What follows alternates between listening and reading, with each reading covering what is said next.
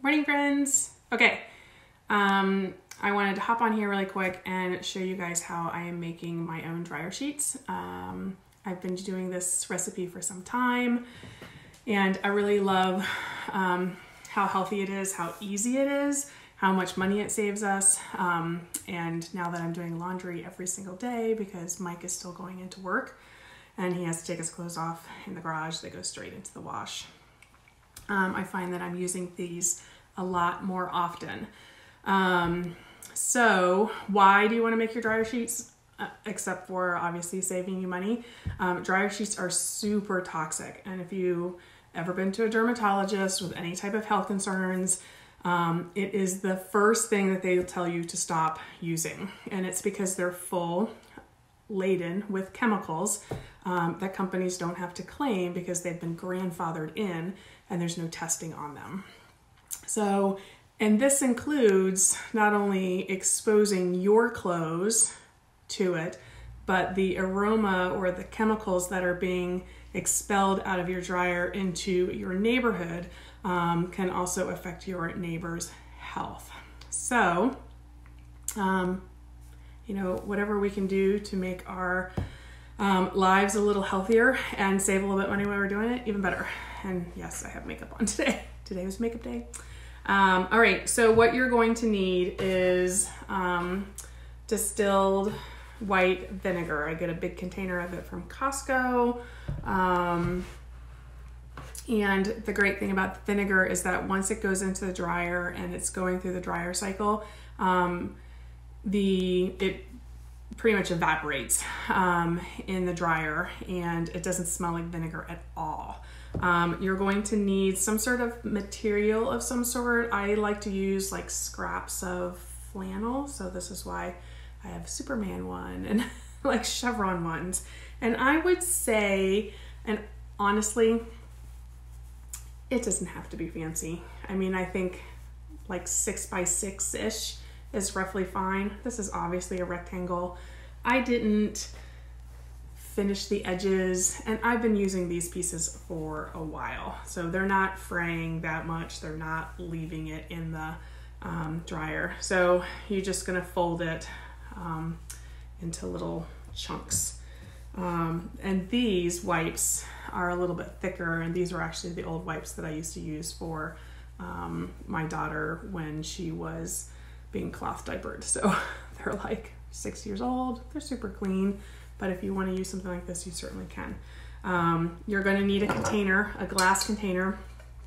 I got this many years ago from what's that place called? Home Goods. But you probably have something hiding in your house somewhere that has a screw-on lid. You just obviously, if you want something that has a lid on it because the vinegar will evaporate. And this is great because it's got a little thing like this. So you're gonna need something like this. You're going to, let's see, white vinegar container, big stack of flannel or something like that, and then essential oils for a nice aroma. So I have a couple oils that I really like. I really love citrus oils. That citrus fresh as it's coming out of the dryer is just really refreshing to me. So common ones that I like to use are like grapefruit and lemon, or grapefruit and lavender, or lavender and lemon, whatever I'm in the mood for. I have been known to use Abundance, which is great for, we could all use a little abundance right now. This oil we drop into our wallets and is just makes us more open to the abundance around us. And if we can get some extra money out of it, great. And then some people like to use Purification, which is our not diffuser, but our essential oil blend that's great for purifying odors. So instead of using like Febreze or something else that masks the odors, this actually gets rid of the odors. Now, I don't love the aroma of this coming out of the dryer, but it is something that I'll add to like stinky laundry. And I will talk to you about laundry later on another day. All right, so that's it. We've got our container. I've already put some of the distilled white vinegar in. I use about, honestly, I don't really measure it. I use, let's see, this will be roughly 1.5 cups. Yeah, we'll say 1.5 cups. You can certainly make make it bigger or make it less depending on the size of the container you have. And then before you add these, you're going to add your essential oil. So today I'm going to do grapefruit. I love grapefruit. Oh, it's so uplifting. It smells so good. And you're going to put in about 25 drops of essential oils. So I'm going to do half.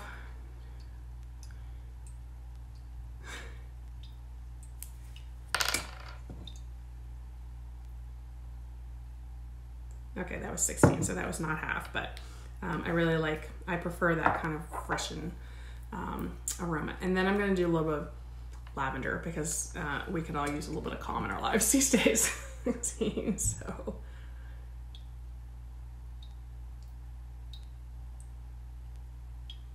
So somewhere between 25 and 30 drops is what you want to put in. All right, so then you're going to take your folded up flannel pieces, and like I said, and then you're just going to drop them in. Now the purpose or the goal here is that you don't want these saturated when you put them in the dryer, and you only need 1, maybe 2 if it's sometimes if I have a really bigger load, then I will put 2 in, or if it was like the dog laundry or something like that. So while you think that this probably isn't going to be enough, because right now the vinegar is way down there and I have packages way up here, it's plenty, because like I said, you don't want it saturated. And if anything, if it's too saturated, you want to squeeze out that extra vinegar before it goes into the dryer. And that's it. You have homemade dryer sheets. You add 1 to 2 of them to your dryer. You are not only saving your health, because dryer sheets are full of toxic chemicals that can be harmful, cancer causing, hormone disruptive. They can trigger asthma attacks, other things like that.